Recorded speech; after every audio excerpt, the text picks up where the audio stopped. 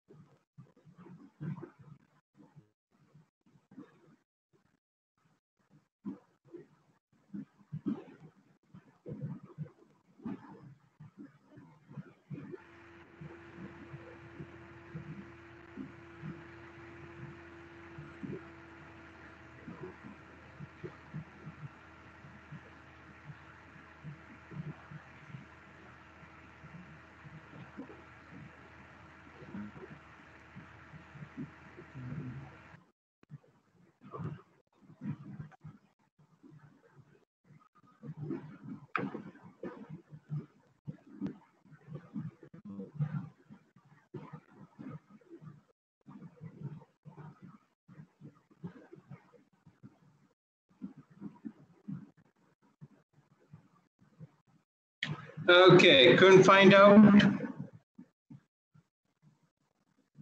What we after is basically, yeah. There are three members, which are force members. 3 members. Anyone else? So 4 members. Yes. 4 members. Is anyone else?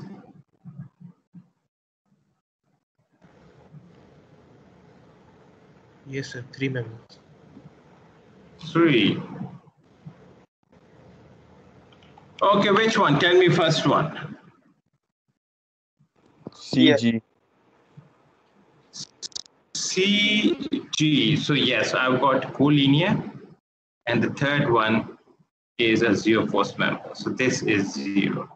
Okay, what next? CF. D. DF. Okay, so we've got collinear. The third one is a zero force member. Okay, third one.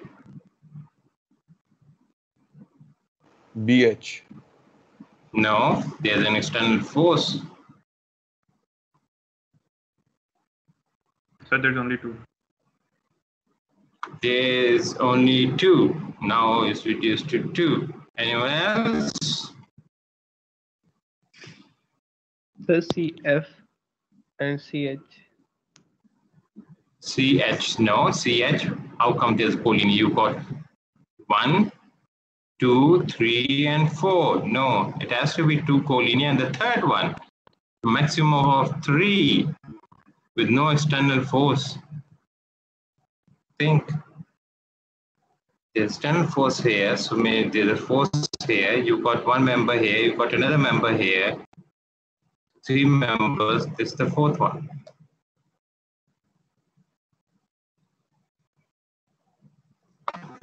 So is it 2? Yes, sir. It's 2. Good one. Okay. Now stay with me. Okay, so you're saying this one is a zero force member, am I right? Yes. So we can get rid of it. So assume it does not exist. The other one you said that this is a zero force member, am I right? Yes. Yes, sir. So it doesn't exist. So CG and DF do not exist. They are 0. Okay.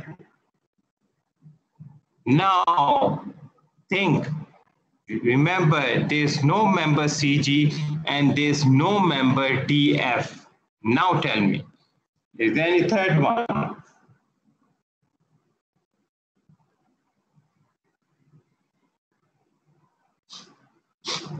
There's no CG in the diagram and there's no DF in the diagram. Now tell me. CF. The CF. CF, yes, that is also a zero force member. When you did DF, that was 0. What was left was this, this, and this. Now you do analysis again, and it clearly tells us that this is also 0. Is that clear? Yes, sir. Okay, so let's see if we were right. Yes, say again.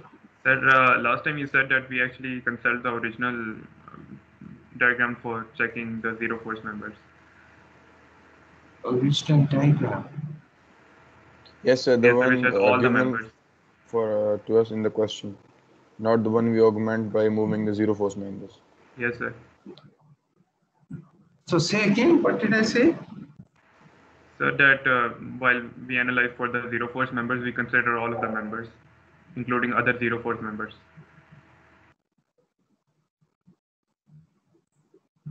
Sure.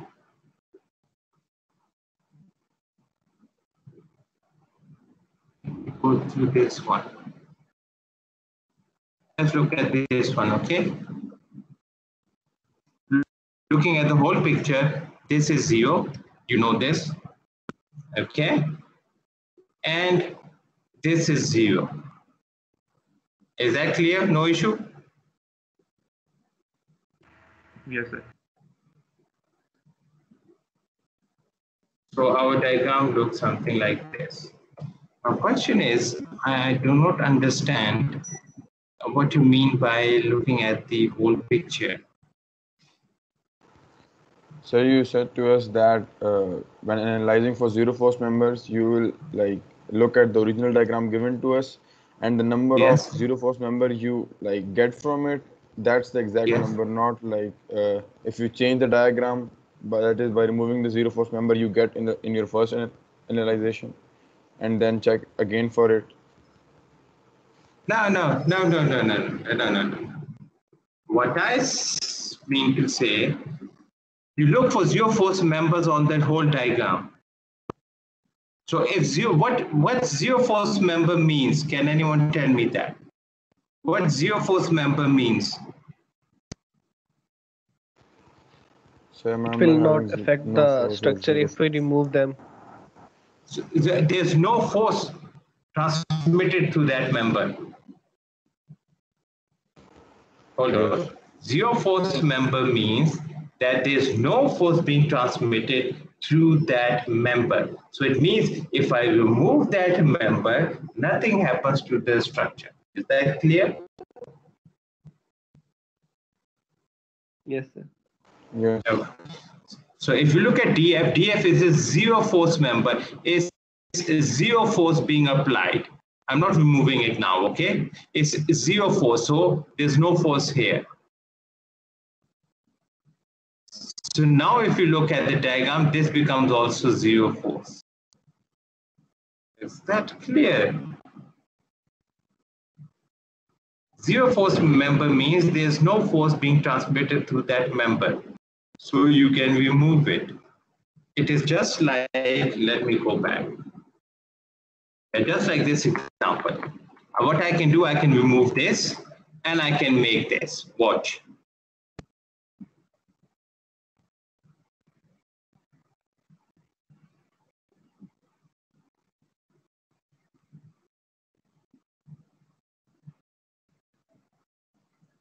Is this both equal?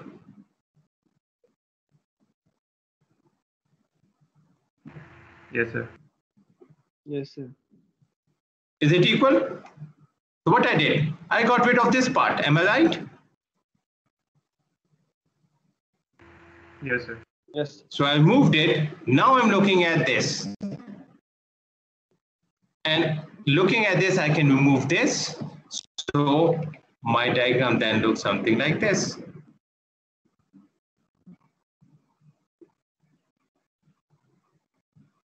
Is that right?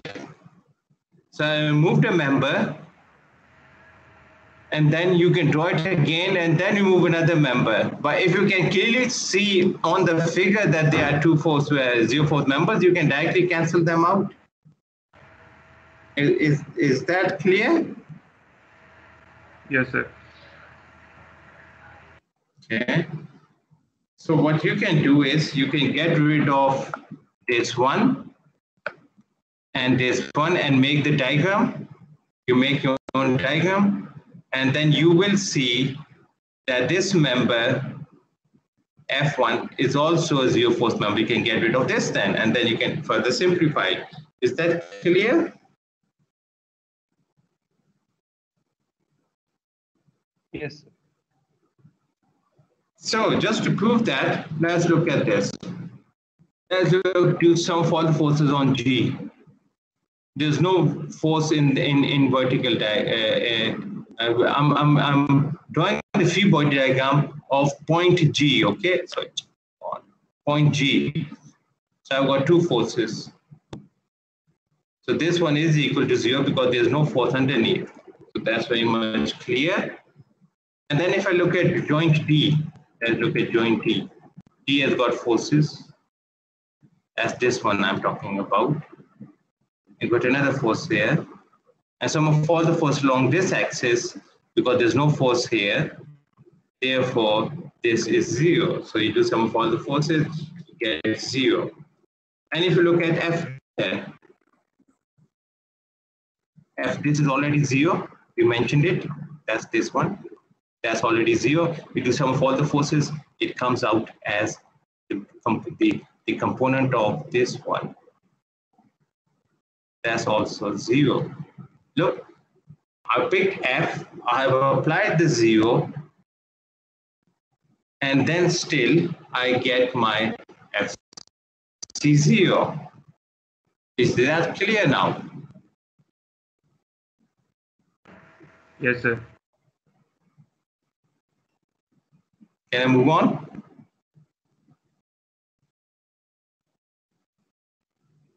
Yes, sir. Okay.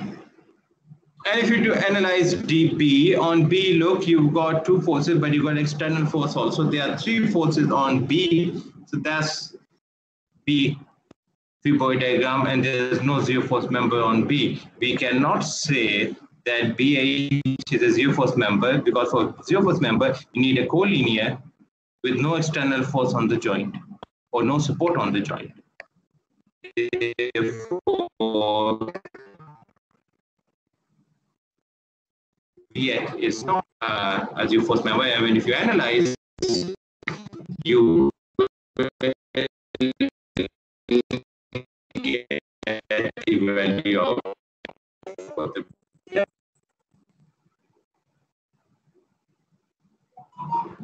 Any question related to this example?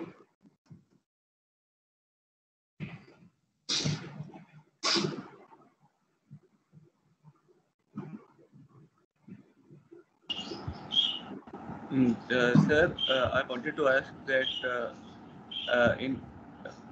while studying a zero force member, for example, this D joint, on this D joint, the forces FC and CD and DE would be equal and opposite, exactly equal and opposite.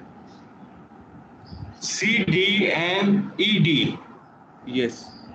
Yes, sum of all the forces, if I look at D and do sum of all the forces, the equation tells me it is equal.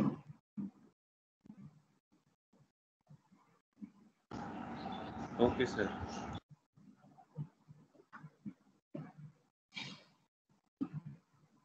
Any other question?